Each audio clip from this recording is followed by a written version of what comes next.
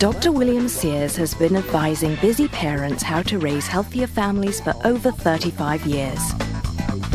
He's still doing so today, along with 3 of his sons at the Sears Family Clinic in San Clemente, California. Dr. Sears and his wife Martha have authored more than 30 best-selling books on parenting and childcare. He serves as a medical consultant for Parenting and Baby Talk magazines. His AskDrSears.com website is one of the most popular health sites on the internet. And he's worried about the state of our health. I'm excited about sharing with you what I feel are 9 changes that will help your family grow happier and healthier. Your children are eating an alarming amount of junk foods, and it's harming their growing bodies. And we pediatricians are seeing the consequences. High blood pressure, high blood sugar, high blood cholesterol, earlier and earlier in children. Not only are children's bodies getting less healthy, so are their brains. The number of drugs to pick children up or calm them down, to alter their moods, is increasing at an alarming rate. When parents come into my office and their child has a chronic illness such as diabetes or asthma or ADD, one of the things I want to educate them in is a new model of medical care, and one I call the pills and skills model. And that means relying less on pills and more on self-help skills. How does a family develop those self-help skills? Dr. Sears offers 9 simple steps to a healthier family diet. Step 1. Shape young tastes. I use my pediatric office as sort of a nutritional laboratory to study outcome. I noticed there was a group of moms in my office I called pure moms. They never let a morsel of junk food enter the lips of their children for many years. And then I started following these children over the years. I noticed, wow, I don't see these kids that often because they're not as sick as often. And I found they didn't have as many school problems and attention problems. So not only were their bodies healthier, their brains were better off. And when these pure children of pure parents would get out into the real world of junk food, they didn't overdose. They developed a taste for real, wholesome food. We don't have to be perfect. The occasional junk food's okay.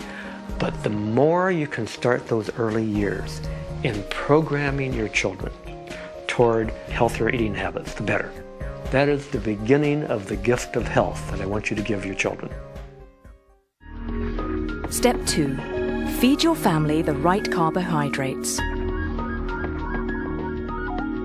Carbohydrates are not bad things. In fact, children need lots of carbs to grow, to think, and to play. Children need at least 50% of their diet in the form of healthy carbs, even more if they're very active. The same is true for older children and adults, especially the more active we are.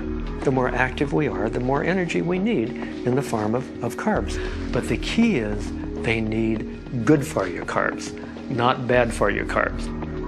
The good carbs are packaged by nature. The fruits, the vegetables, the whole grains, those are good carbs. The bad carbs come from the factory. The worst carbs are your sweetened beverages. A good carb, or a good for you carb, has 2 friends, protein and fiber. They keep the good carb from rushing into the bloodstream too fast. They steady the entry of sugar into the bloodstream, so you get a nice, continual, steady supply of energy. A bad for you carb has no fiber, no protein. It rushes into the bloodstream too fast, and the blood sugar goes real high and makes you jittery.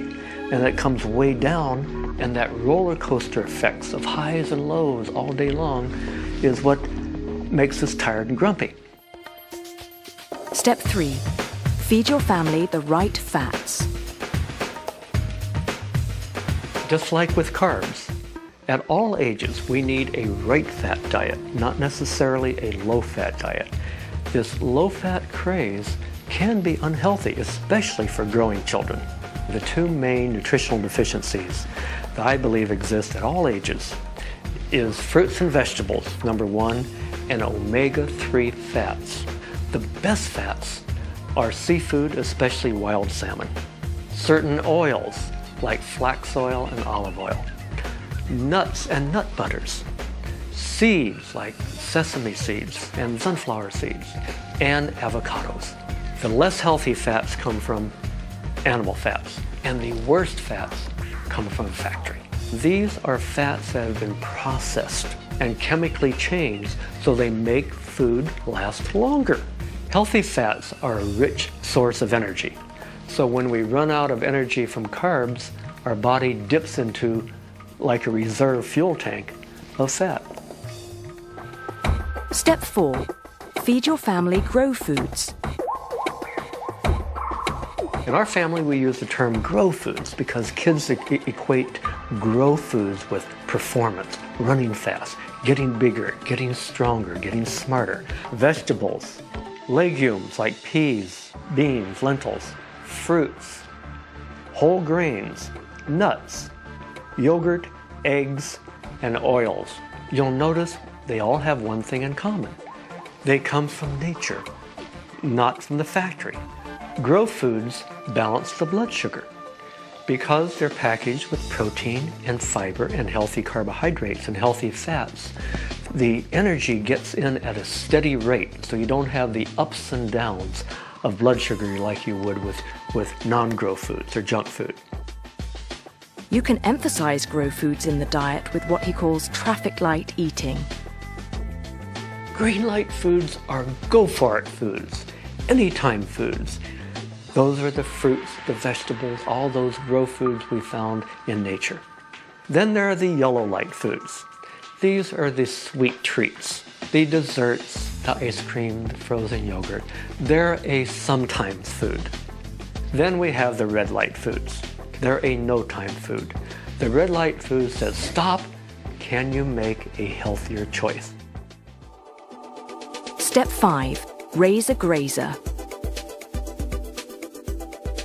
Grazing means eating small, frequent mini meals throughout the day instead of gorging on big meals.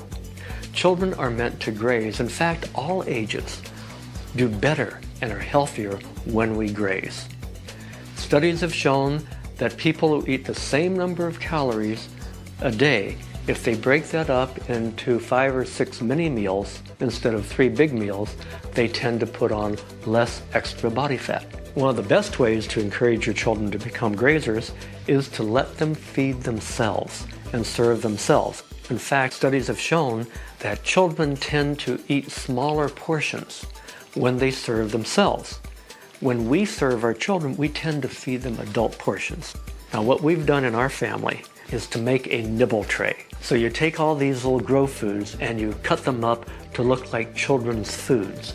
And you give them childlike names like broccoli trees, orange wheels, cooked carrot sticks. And you place that nibble tray on the child's little table. The child will play a while, come and sit and graze a bit, and go on and play a while and come back and graze. At the end of the day, that little tray is empty.